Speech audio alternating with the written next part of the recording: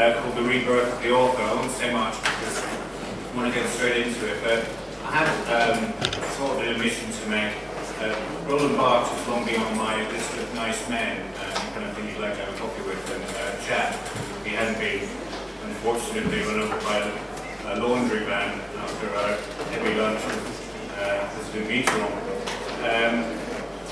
But I reread his kind of classic essay, Death of the Author, which I first read 24 years ago and was very inspired by it. It was a statement of kind of radical intent that the powerful, domineering influence of the author was now being challenged, and the canon was being opened up to new interpretations and sort of liberation of the reader at the expense of the death of the author. And I did admit at the time, in 1987, I thought that that was quite revolutionary and radical and liberating. 24 years later, I think absolutely the opposite. And I think the Death of the Author is actually quite a dangerous essay in its attempt to kill off the human expressive subject, the author, and his ability to create a view of the world, to try and impart that view to us, which we can then try and make sense of, rather than, in a way, giving up on the attempt to try and make sense of it. Because, as Barthes himself says in the essay, the removal of the author, the death of the author, had two effects. One, to, I quote, render the claim to decipher a text quite futile, and to amount to the death of the critic, and therefore to the death of judgment. Both things, criticism and judgment, which I think we need more than ever today, not less. That's just where I'm coming from. You can disagree. The inspiration for doing this session was actually down to Vittorio here on my left, who has set up a movement called Intentism, which wants to put authorial intent not only on display in works of art, but really back into an argument to counter cultural relativism, if you like. So that's a very important idea, and thank you, Vittorio, for inspiring this session. But to introduce my panel, and the order they're going to speak, which will be quick introductions for about 5 minutes each, so we can get into the discussion. On my right here, Dr. George Szirtes, who's a fine artist and a poet. He's won numerous prizes for his poetry, the T.S. Eliot Prize for Real in 2004. He's written about 14 books and poems. I do hope we've got some of them in the bookshop, because they're certainly worth looking at. He's a regular speaker at Battle of Ideas and Institute of Ideas events. We're very glad to have him back. I know that actually I think we've discussed some of the issues around this, maybe in the Leeds salon. And so again, I know you're very clear position on this. It's great to have you here. Thank you, George. Next speaker will be Vittorio, as I mentioned, also a fine artist. We're going to talk about literature and art here, the texts, as Bach would have it. He's a very well-known portrait painter, but he set up the Intentist movement to combat, let's say, the prevailing modes of criticism in society, which really discount and devalue authoritative intent. And he makes the point that artwork should be not ashamed of its origin in the author and the human. So thank you for joining us, Victoria. The third to speak will be Dolan Cummings, my colleague, or former colleague at the Institute of Ideas. He's an associate fellow. He edits Culture Wars. I actually published an essay that Vittorio wrote on Intentism, on Culture Wars. It would be worth reading that if you haven't already. He's the editor of the book Debating Humanism, the co-founder of the Manifesto Club, the Civil Liberties group, and well known to many Battle attendees, Battle Ideas attendees, and I'll be speaking this weekend. So thank you, Dolan. And last to speak on my far left is John Sutherland, who I'm very pleased to be able to join us. I ran into John at the Profile Books and summer party this year. I was quite drunk. I don't think John was, but I managed to persuade him, corner him actually, to come and do this. John is a very distinguished figure indeed to be doing this debate. He's the Emeritus Lord Northcliffe Professor of English Literature at the University College London.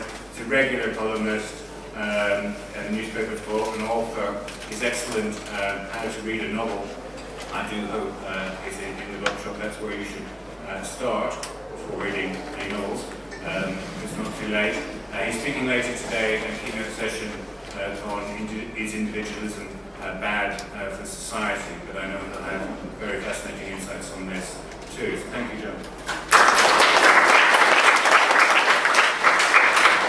George, your 5 minutes start now. Can I give these out to the audience?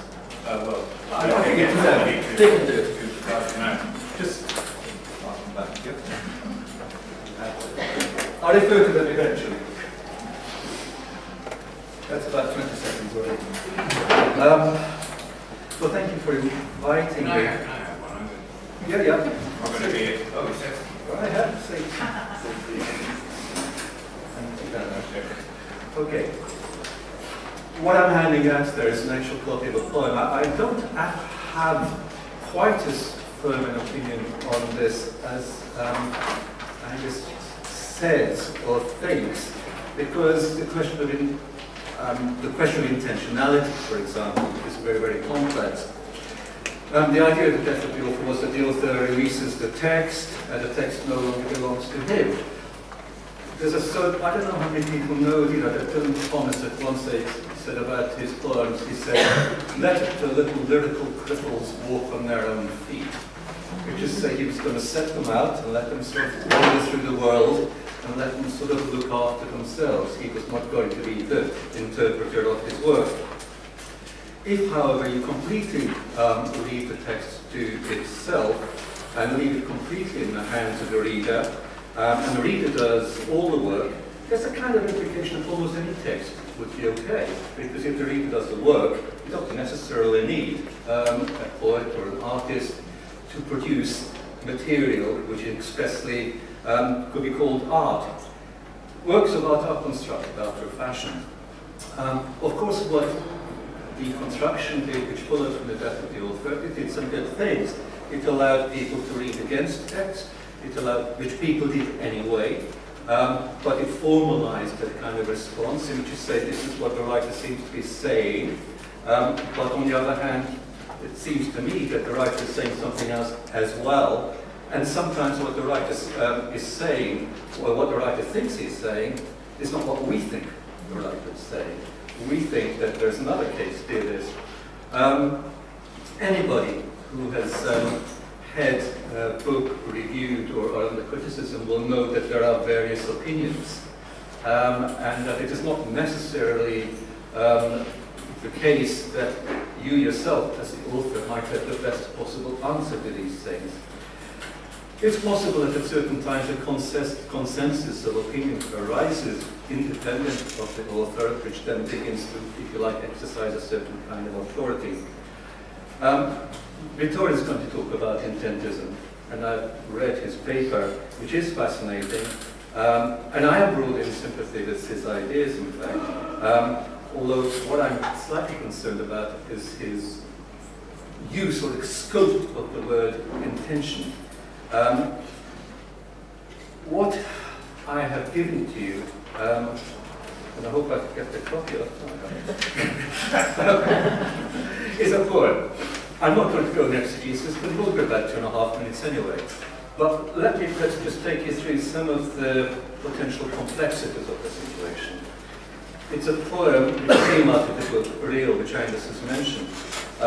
It came from a sequence called Flesh and Early Family History, which was 25 poems divided into 5 sections, and the theme was memory, but the first 5 poems are all about forgetting.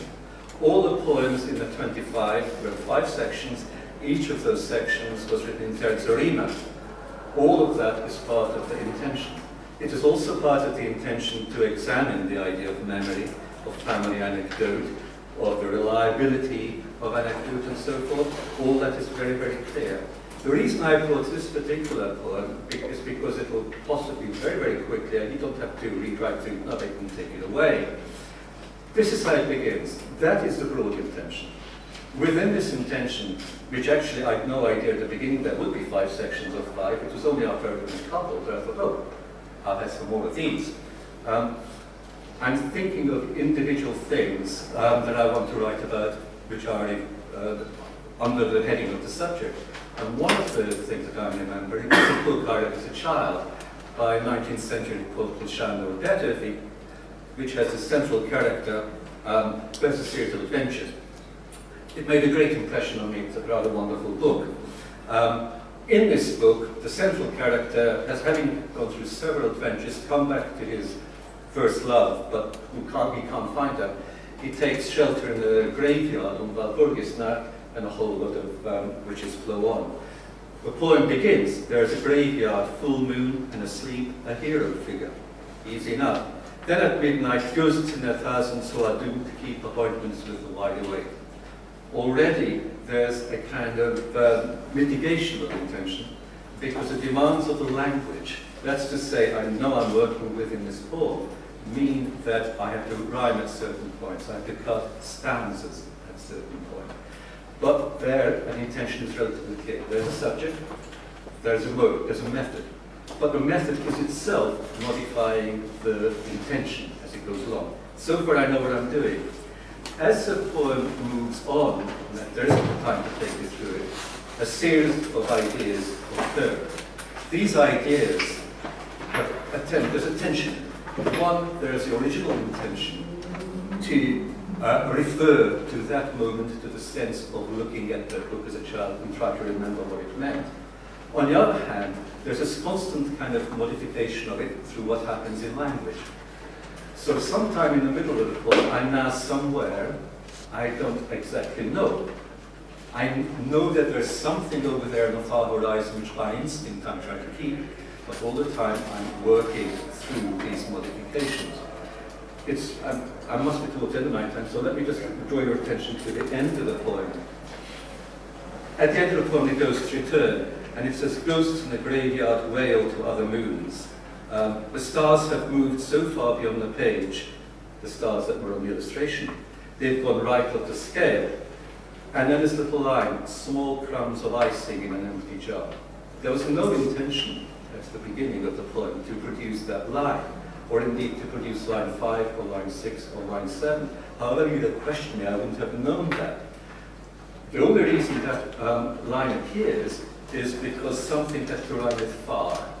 And jar, sing. That's exactly how it works. If you're working formally, and what you realize in so doing is that you're engaged in an act which is almost constantly kind of an improvisation around the given stuff of language.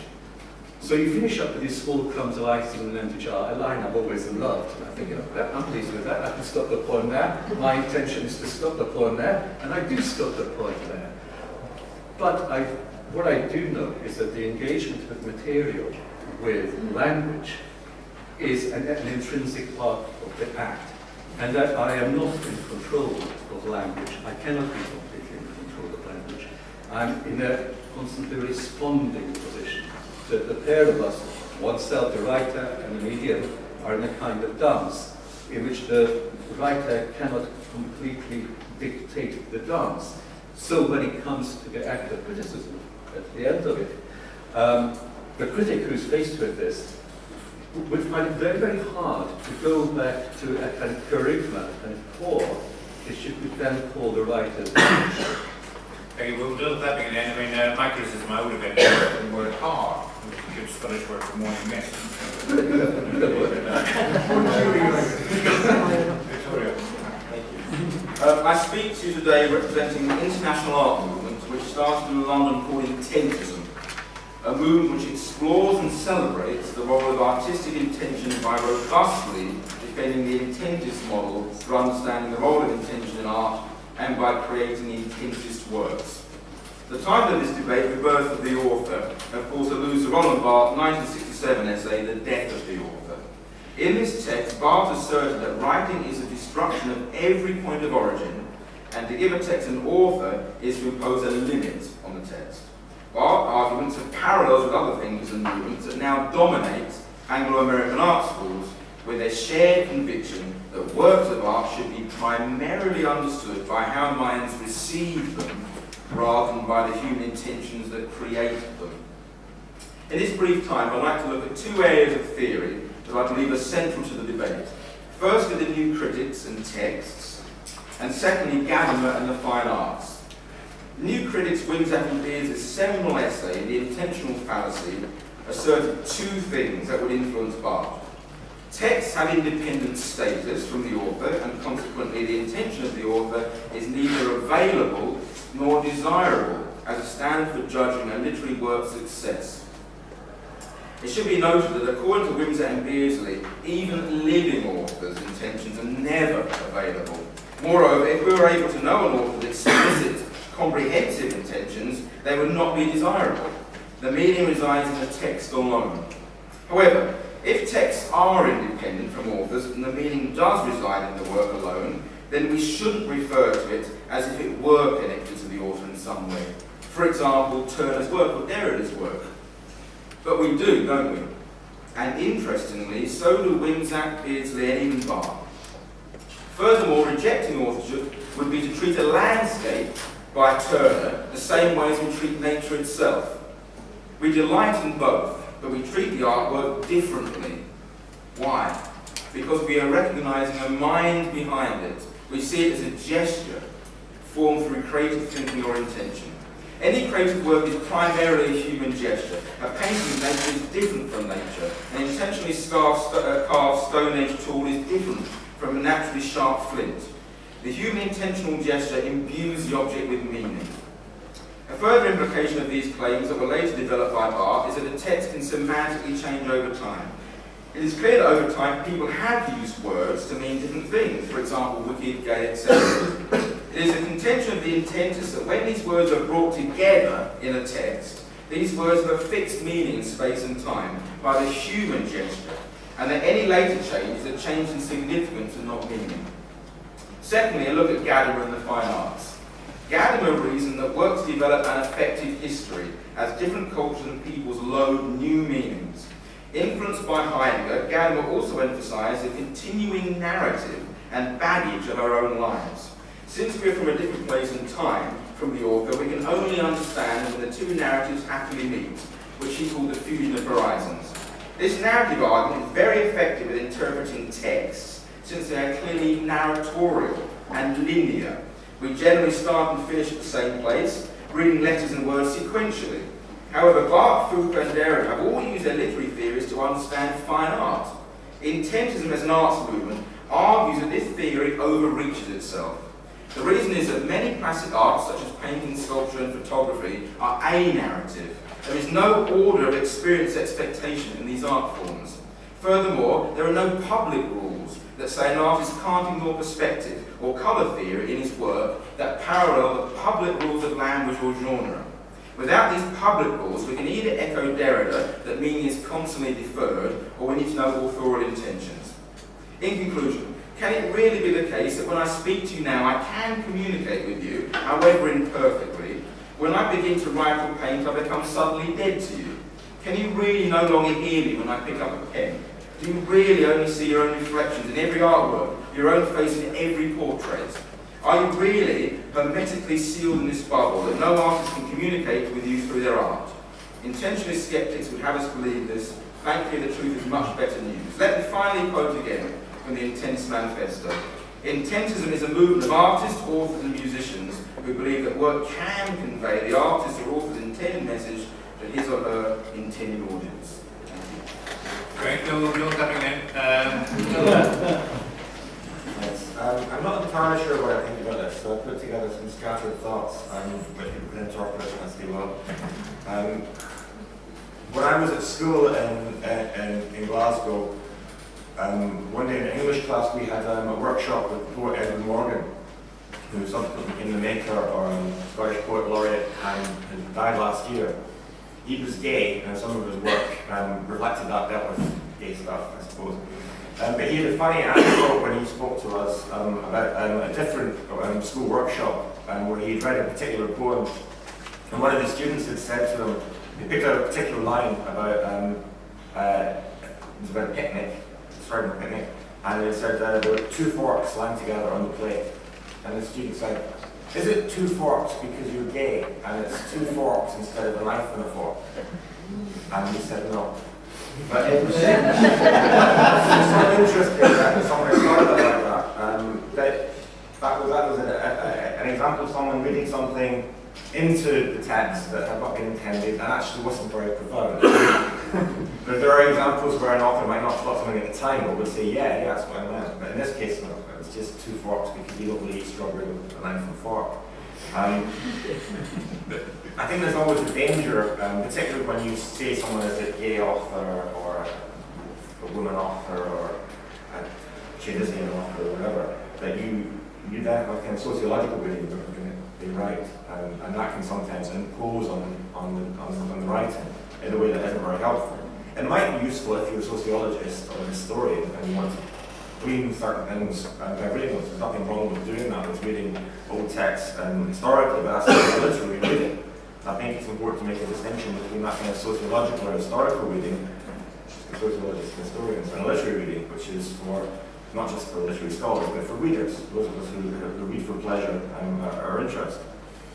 But I also think it's important not to make a rigid distinction then. If you say something is not, or has to be a literary reading, for me the danger of focusing too much on the artist's intent is that it can become biographical.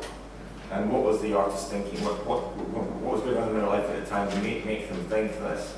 And I think that often, what makes art interesting is the gap between the creator and the artifact. So it's interesting when George is talking about this idea of moving the text to itself as being the kind of anti-intentist thing. I mean, I kind of see that as being a traditional way of reading, that the text is a thing of itself, which is independent of the author, not in that kind of sociological sense, but in the sense that it created something, which has merit of its own, and ought to be read in its own terms. You know, so when you're reading Jane Austen or Dante or watching films or looking at paintings, it's nice to know the historical background, the biographical details, but that's not the point. Unless there's something that you completely miss because you didn't know. You know, if you read Dante and you don't know about Florentine politics in the 13th century, then you'd be a bit confused. So it helps to have footnotes for that kind of thing. But it's not there to be read and to understand those things. So I think the danger is fetishizing the intention that they often becomes biographical, and that's an error on the other side, I suppose. Later this afternoon I'm going to be speaking a session on the King James Bible. And that's really interesting in terms of authorship. The Bible, very simple. Well, the Quran for Muslims is the word of God dictated to Prophet Muhammad. The Bible is not like that, even to believing Christians. It's the inspired word, written by several different authors. And you know, whether it's Moses who wrote the first 5 books, or it was written by a collection of elders, doesn't matter. It's something which comes together, written by different authors, and yet which has a single meaning in the end. That's certainly why Christians read the Bible. There's an idea that there's something there beyond the intentions of the author. And I think perhaps that's the kind of germ of the literary reading of that. Obviously Christians don't regard it as a work of literature primarily. That's something we'll talk about later on. But I think that's an important idea, that actually to read it as a text, not sociologically, not in a kind of postmodern sense, but in its own terms, means to see it as something beyond the author or authors. And for me, reading is about trying to find the meaning of the work itself. And it helps to have sociological background, it helps to have biographical background, but neither actually take precedence over the work itself. Excellent. John? In cricket, in cricket, the tail ender is usually the weakest performer with the bat, and that's how I feel. Everything I was going to say has been scooped with more forethought by Vittorio, and offered with more vivacity and more sensitivity by Dolan and George. So what I'd like just to use my 5 minutes for is just to talk about what I'm doing at the moment, which is reviewing a biography of Martin Amis. It's published, strictly embargoed by the way, until November the 3rd, but it's published, and it will be, I think, a sort of a successful book when it is published, though in fact it's had rather a rocky road because the subject, Martin Amis, effectively suppressed an earlier version of it, which was to be published by a different imprint. Now this book is, there's a description of it in today's Sunday Times by Richard Brooks, who had a page 3 slot on the Sunday Times to deal with anything which is sensational and literary. This book is effectively, and I choose the word carefully, about who Martin Amis fucked. It's a very impressive list, I have to say. It's very impressive. Even though I was around at the same time, and actually, you know, I was just on the fringe of the world that he was inhabiting in the 60s and 70s, the New Statesman and the New Review. But at some point, or at one point, about page 150, the author says, well, there is he must be aware of the fact that he's, you know, drawn up a very long list of extremely sort of delectable, I'd like to use the word victims, but partners. He said there is a connection to be drawn between Martin's seductive technique and his fiction. Well, I very much doubt that as it happens. In fact, when you look at the long list, you realise that it was a very free and easy time. The pill, the 1960s, general feeling that, you know, let it all hang out, but it was really just a period of moral anarchy, which in fact, you know, happened in between periods of moral resentment. And it seems to me to be entirely beside the point, because first of all, one feels rather soiled at following this and trying, as it were, to find some kind of connection. It was Amis himself who said that Philip Roth in Portnoy's Complaint had taken the novel all the way from the bedroom to the bathroom. And one does rather feel it, as, you know, sort of literary criticism has been turned into a gigantic keyhole for the prurient eye. And the other thing, it seems to be beside the point, because even though there's the occasional insight that Amis wrote very, very kind of impenetrable called Other People. And this book actually does suggest that there was a trauma in his life. One of the people he was close to hanged herself, one of the women he had an affair with hanged herself. And the novel and its impenetrability is a recoil from that. But generally speaking, it seems to be, it's beside the point, because it seems to be the value of Amis's work is his voice, his extraordinary ability to, you know, throw his voice almost, like a ventriloquist, into different characters. It seems to me that and John Self, I think, is a key example, the novels of Martin Amis, which are strongest of those books, which have this sort of spoken eloquence. Literally, one hears them.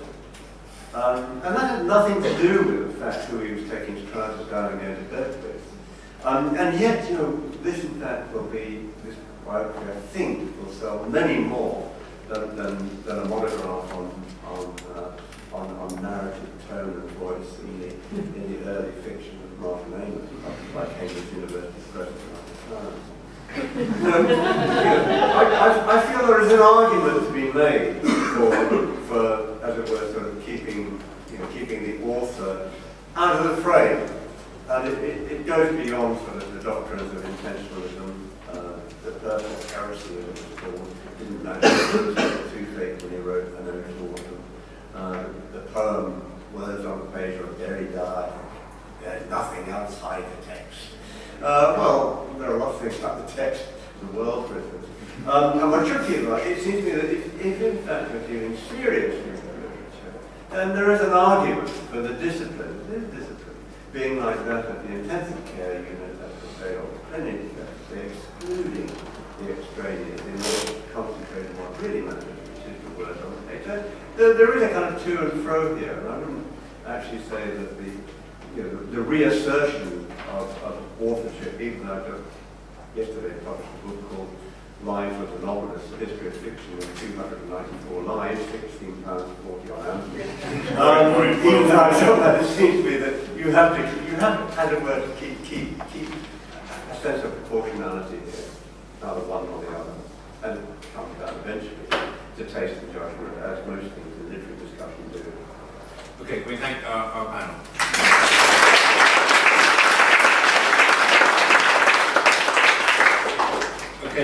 two quick things from me before we go out to you. Vittorio, one specific question, just to take us off. You said, if I got your intention right, that the meaning of a text is fixed by the human gesture of the author. Sort of at a moment in time and space, the meaning of that text is fixed and frozen. It won't change, but its significance, culturally, historically, may change over time. But is the implication of that then that there is only one correct reading of that text? Okay, that's a very good question. I think that if we try and break down what we mean by reading, I think that if you're talking about texts, I think we need to work out what the intention of the author is in making that text, and I think Speech Act is a really good place to start. If your intention in that text is something like making lyrics for a song or doing abstract painting or something like that, I think then your intention may be something that's not so concrete in trying to persuade someone to do something. But nevertheless, I think that generally speaking, I would say yes, generally speaking, that to understand the meaning of the work is to understand the intention behind it. You can appreciate and enjoy the work in multiple ways that may not include intention. We would say that would be significant, or I think significance has been a loaded word that sounds negative actually, so you have to be careful with that, because I think significance is a wonderful thing, particularly in arts, where I think with music it's more like adoption. I think you want to adopt the song as your own. But if you want to know the meaning of the song, the meaning of yesterday or whatever it would be, a good place to start would be intention, and yes, it would be one interpretation. Okay, well then to open that up for your brief thoughts, George, Dolan and John. I mean, I guess I'm not entirely sure about that. I see it a bit more as, I like the idea of the human gesture, or the author of the work expressing his view of the world in some way, through art or literature, creating that view as a unit, sort of packaging it up as a gift to the world, to you, and handing it over. And then, as John, I think, was intimating, it might be polite and well-mannered of the author to retire from the room, maybe, and not stare at you while you open the gift and unwrap it and say, what do you think? It's great, isn't it? Do you really love it? And so there's kind of necessity for the author, not to make himself a little bit irrelevant, I think, as you said, John, to back away out of the frame and let the reader make what he thinks of the gift. I mean, just brief thoughts, Dolan, George, and then John, then we'll go out. Very, very subtle distinctions between meaning, significance, value, and I think that's what's so very hard to get hold of. There's something which I do, just a quick observation, an ironic observation. The great growth of creative writing classes at the time of the death of the author, so everybody's trying to be the author, heading towards death, so to speak, when you're taking it on. There's a particular thing which I do. I give him this Blake poem, it was a sick rose. A rose thou art sick, the invisible worm that flies in the night in a howling storm, has found that thy bed of crimson joy in his dark secret love, as thy life destroy, I say, what is it now? And then it again, and there's a kind of embarrassed little silence, because nobody wants to say anything first. And I say something ridiculous, like, this is about bicycles. And of course you laugh, and of course it's not about bicycles. So then you go on, and you say, okay, so it's about gardening. And you say, no, it's not about gardening. Little by little, we're beginning to work down to a kind of interpretation of a reading, a series of possible readings. Now, one of the other things we can do is to go back to Blake himself and to see the kind of things that he has done, the kind of things that he has said, and therefore begin to interpret the poem in that light. Now, the question for me is there a final position that we could get to by that? And if we did get to a final position, if we did have this meaning, whether in some ways it would be a reduction of meaning, yeah? Insofar as if the poem is simply realizing Blake's intentions, and we can find out what Blake's intentions are, have we therefore closed the poem, closed the book, and we say, yep, that's done with. And I've been wary of doing that.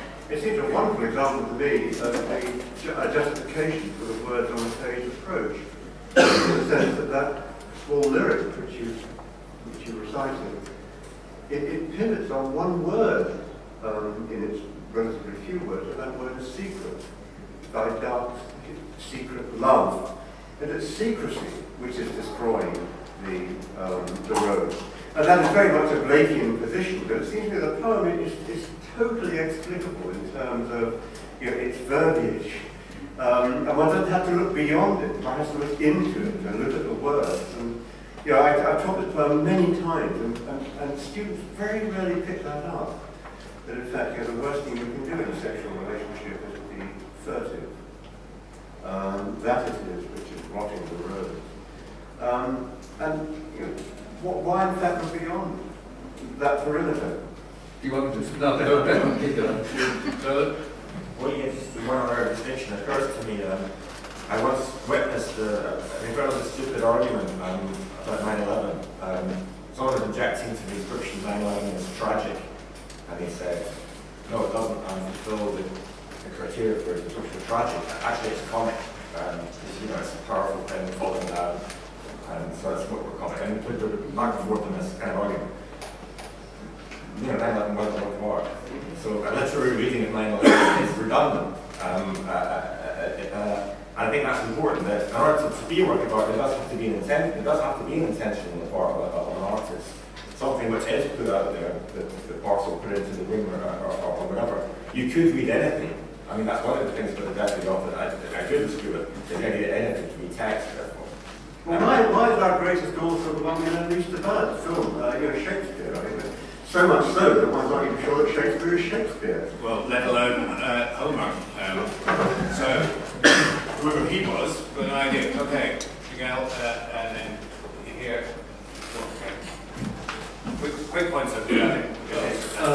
I'd like to start pointing about intention, which is yes, but through the process something very wise in my perspective, which is once you publish a text or painting or whatever you want to call it, the world starts editing it. So it also means that people who are forced to see it, to read it, also have an input on it. And I also don't think that, are we really talking about the rebirth of the author? Because was he really dead to start with? Because the creative writing classes was a great example of how people still cultivate the author, and how the way that bookshops and libraries are still organized are still very much around the author. So the author in itself, or talking about the rebirth, for me, is actually comes back from a celebrity culture where we kind of cultivate the self, a bit like Byron. Okay. And just one more thing, just to finish. And I think we should be talking about the writer or the painter and less the author. And that would kind of shy away from the problem. Okay, that's a point, Hamish. I mean, good point, but I don't know, I'm slightly cynical about the quality of it, as I was a creative writing class, but Sorry. I'm a big fan of Werner Herzog, and in his early career, Herzog told extremely assaulting, extremely unique stories with his films. When you want to see a Werner Herzog story film, you knew it was him. And increasingly in his career, he's moved towards nature documentaries. And you can kind of see nature documentaries as being sort of, in a way, ideally authorless. There's objections to that, but anyway, as I see it, Herzog felt he's in the 1980s he was pulling boats over mountains, and nowadays he's like, well, the natural world and the universe is so fascinating. I'm so intimidated by what I'm seeing here. So science has advanced a lot. Can the sorry to call it arrogance? Can the arrogant author survive the revelation? It's an intentionist position that you hold, that it's not only that it reduces meaning, if you go back to what Blake said, it reduces the beauty of the whole, because you reduce it, you take away all the magnificence of it, and you just say, well, what did Blake say? Yeah, well, if Blake wanted to just tell you something without beauty, he'd have written it down and said, this is my attitude towards like secrets in your love life. He didn't. He gave us something that's magnificent, and it's beautiful, and its beauty is the fact that we engage with it, not the fact that he's told us what to think. Before we all gang up on Vittorio, I think it is a question of balance, that had the balance not gone too far to the open anything goes in the empire of the text kind of right? And it needed to be reset. So the kind of intentism thing is valuable in that respect. Secondly, that it's not, you can't kind of defeat Vittorio's argument by just saying we don't know the mind of Blake or the mind of Homer. I think the position is that the meaning of the work is the outworking of the intention. You don't pour the intention into the bucket of the text and there it is, job done. Right? The process of outworking, which can end up on jar rather than heart, is something that gets out of control. Right? So the intention becomes a different sort of intention at the end. So there is some subtlety to the not necessarily right over here and then here. It's possible for the intention of somebody in any sphere of life to be not honest.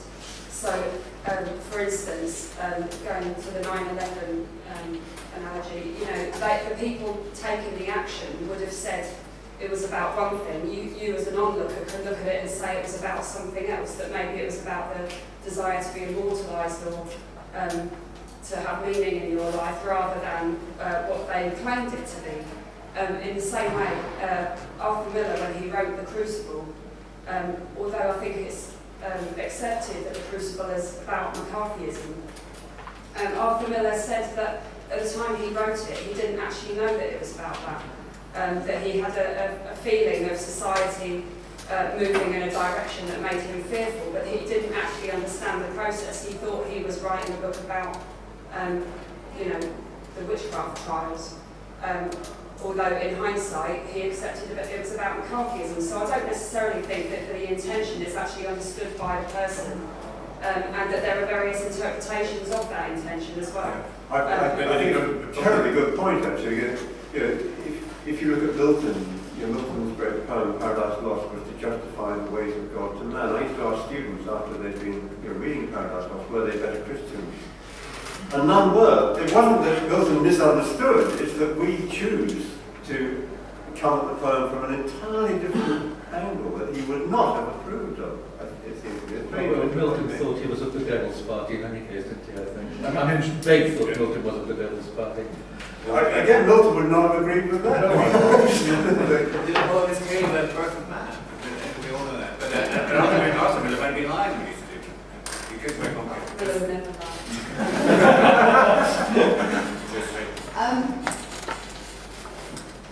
The thing that strikes me as somebody who reads novels and views paintings is that it, as Vittorio, I think, was saying, you know, it is a creation. It is something that's created by man. It's not nature out there that you're just receiving. So to me, it strikes me that it, to a certain extent, is a conversation. That's probably not the right word for it. But when I read something, sometimes I get a meaning out of it. It touches me, and I might want to explore it further. I might want to find out what the author's intention was and whether they've actually created that intention successfully in my mind. I might not want to do that. I might want to explore it in another way. And I just, I think what's really interesting is that sometimes, you know, when you are looking at things quite literally, you might want to pull them apart, like you did at school, you know, Jane Austen and all these sorts of things, but you might just want to wallow in the ideas and how you receive them. And I don't think there's anything wrong with that. I mean, one of the great things about this conference is that we all speak, and you may really not understand the intention of what I was trying to say because I haven't put it very well. Or it may be that you thought you understood what I was going to say. And that is the joy of art for me. So to kind of say that we must know what the intention of the author is slightly scares me in a way, because although I agree with you that I don't like the idea that, you know, it's just about how you receive it either, because it is a conversation. Okay. Vittorio, you're in 30 seconds and then to come back. Okay, just a few things actually. The one thing that Jules wrote, which is one of the people that's written something quite worrying about intention, he was saying that why, when we look at a work that is unambiguous, do we say, as John was saying, that with that particular poem resting on that particular word, that we don't need the author. When we have something that's ambiguous, then a lot of people say, okay, looking to the intention of the author is now a right approach. Why do we need to? Why is that acceptable? That we can break the rules of our hermeneutical approach to interpretation, when one is ambiguous and one is not. The Shakespeare play, Anonymous, to me is very interesting because I'm sure it'll be a major success. Why? Because people are interested in who wrote Shakespeare's plays. Why is Banksy successful? He makes good work, but not great art. Why is he successful? Because who is he? It's about authorship again.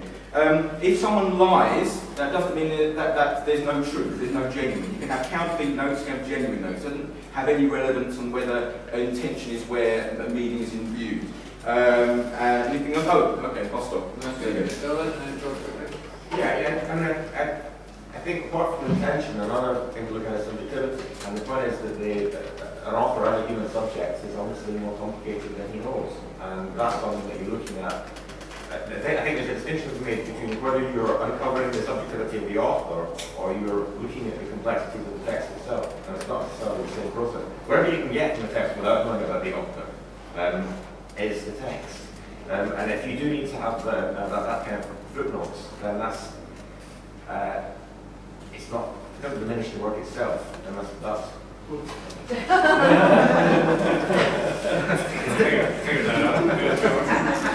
Just very briefly, if Blake had wanted to write, do not be flirting in love, he could have done that, but he actually wrote the sick rose, and as you know, Jackman over there was saying, we get an awful lot of stuff there which is not decoration, which is intrinsic to the poem, which may arise out of that feeling of that furtiveness. One of the things that Vittorio says, I'm actually very sympathetic to what Vittorio is saying, and I do think it's a matter of redressing balances, a small one way or the other. But somewhere in that document, he says, when we are in everyday conversation, we habitually know our interlocutor's intention without asking for clarification. Indeed, we become so adept at recognizing what others intend their words that misunderstanding surprises us. It doesn't surprise me. I mean, I think most of the time we are constantly listening to each other very hard to see what are the possible ramifications of meaning. To work out, if you like, intention. But we do not know it, we cannot be certain about it, nor can the speaker sometimes be certain of the effect of their words. Okay, I'm going to go again to two hands at the back there.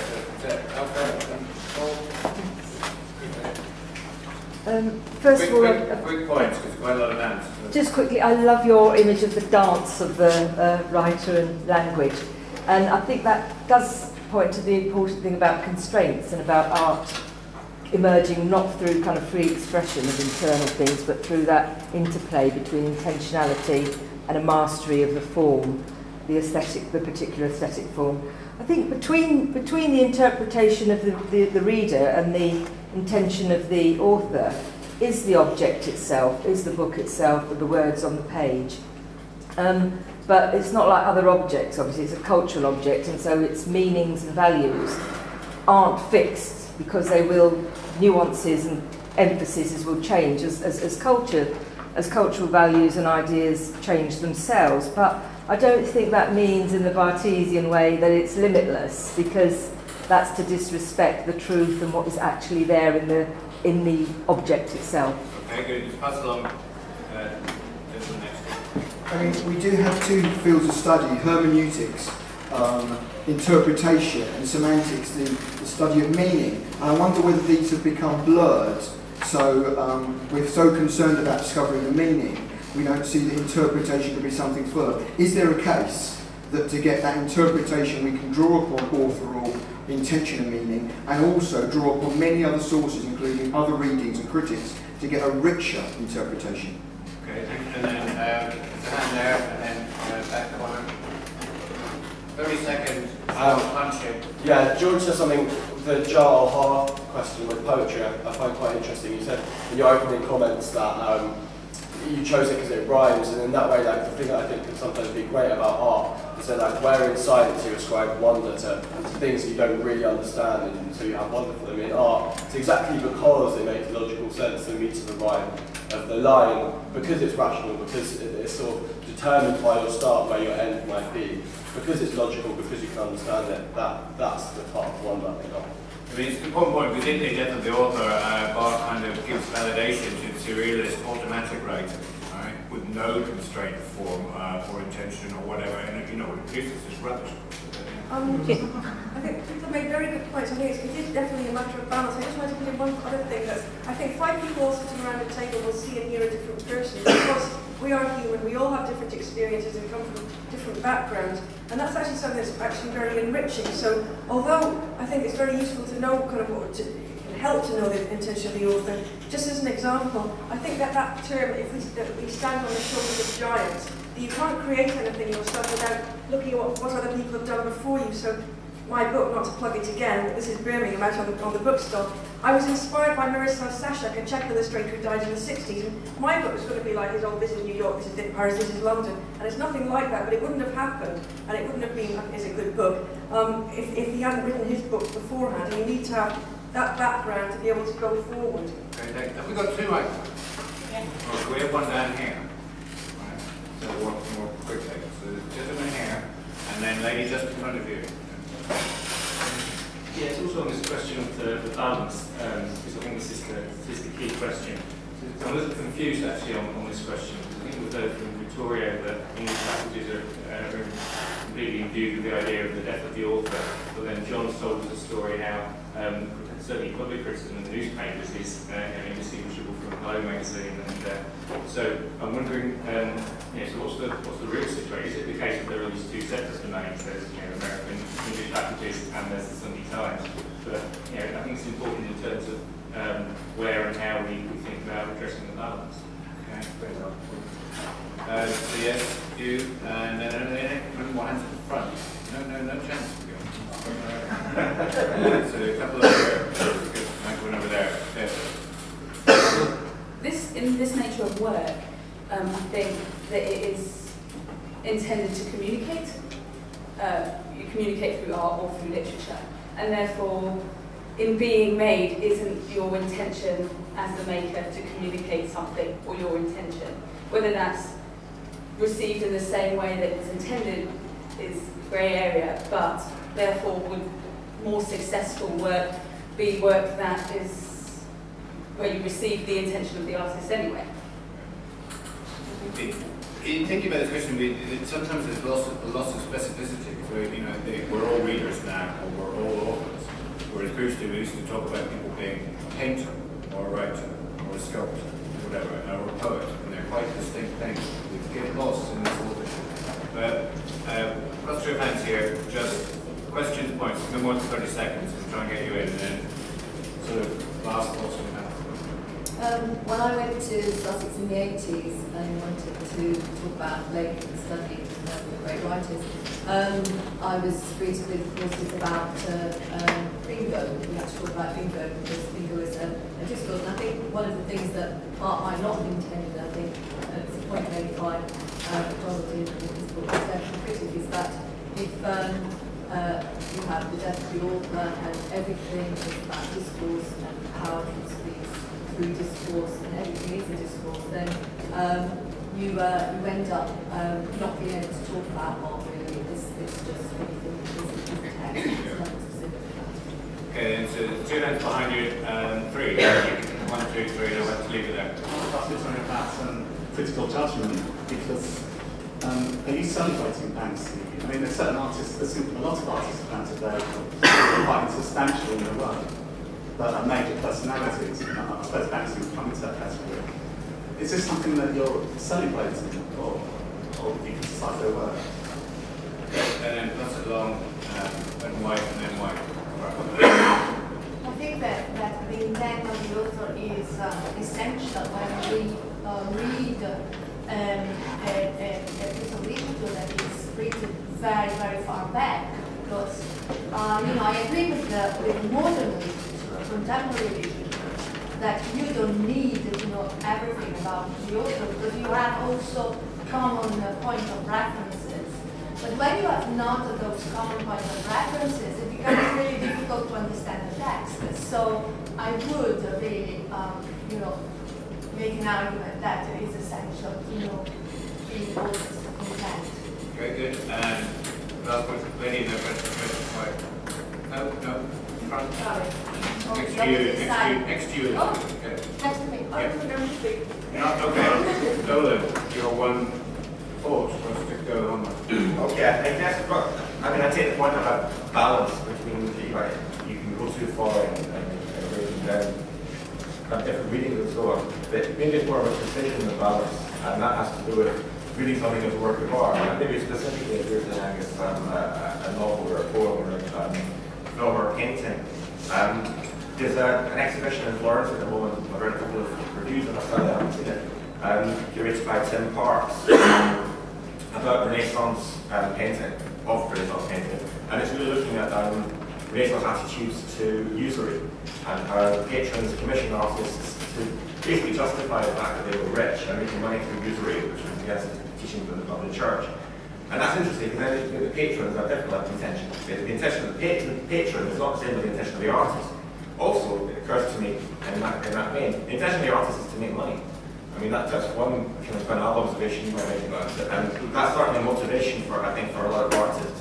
You know, a bit like finding the word that rhymes, you need to come up with something that will sell. But we're obviously not interested in that. It's not enough to say, well, he wrote this because he wanted money, or he wrote this because someone else commissioned him to make a particular point. So the thing there is a particular kind of intention. It's an artistic intention. The last example I have of that is we have a quite experienced theatre reviewing team in culture work. We sometimes get other people to review plays and sometimes interns at the ideas and so on. Sometimes they write really good stuff. Sometimes what happens if you send someone who's never been to the theatre to review a play, you get an article about going to the theatre. And Michael Fertillo did this when he was theatre critic in East District, in East Scotland, in Edinburgh Theatre, which is a little theatre about a pub. And the whole review was, wow, is this funny little theatre about a pub? Because he never experienced that before. So he wasn't treating the play as a play. And I think that it's important, and that's one reason my experience is useful, that we have to be precise about what it is that we're judging and how. Okay, George, sorry to ask you the word. To go back to your question, I think in a way when Barthes and the other structuralists come along, to some degree they're all writing from a slightly outsider point of view, and they're interested in destabilizing the nature of authority. That sort of enters into academia, but it never really sort of enters the popular sphere that much. So within the realm of reviews, within the realm of the outside world, it exists almost independently. But I would say the interesting thing about, I think that the movement through the university was a kind of corrective to the sort of idea which Hollywood might have had, you know, Charlton Heston is Michelangelo, Kirk Douglas is Vincent van Gogh. The idea of the blowing up of the personality of the artist into some kind of miasma. So it is a way of, but what Victoria is trying to do is in fact, I think, to correct once more that imbalance, which is essentially, I think, an academic imbalance. How does academic influence work in the world outside academia? It works in subtle, gradual, little bitty sort of ways. And I think some of that influence has been to the good. And I would... No, I mean, I think I tend to agree that it might be a case for trying to restore or protect the authority of the author. Vittorio. Just a couple of things from a couple of the questions. One, talking about values not fixing, this kind of effective history of the work that Gadamer mentioned. The problem with that is even if I know John wrote about Stanley Fish as being one way out of the impasse with interpretive communities, every time you have the idea that work can have different meanings with culture or public conventions or different people, the question is what people, what conventions, what age, what group, who we're talking about, and this change, and we've had plural meaning all the time. Another question I was asked about critical judgment. Intentism isn't about truth like Gadamer, it's not about appreciation. That's the art critic. What is the quality of your intention? You can realise an intention, but it's a not particularly lofty intention. So that will come separate. Ours is about the meaning of the words. We will never know the intention of an artist or a writer omnisciently, of course, drawing our own baggage, etc. But we can write perfectly well to understand it. And lastly, one last sentence, is why we've chosen a panel here that supposedly have some sense of authorship or some kind of knowledge in some area, rather than chatting to your 4-year-old friend down the pub. Why are we having a book signing with a couple of the people out signing their books, if all the shit doesn't matter and the author's dying? That's really the best form of argument. John? Very briefly, textuality is, the focus on text is incredibly useful as a technology tool in the classroom. Good. Once you remember, as said, Barthes' book, which has been alluded to several times, began as a seminar. But it seems to me that for that purpose, for that utilitarian purpose, putting the author to one side is a very useful and even necessary way of approaching it. Okay, we all thank our panel.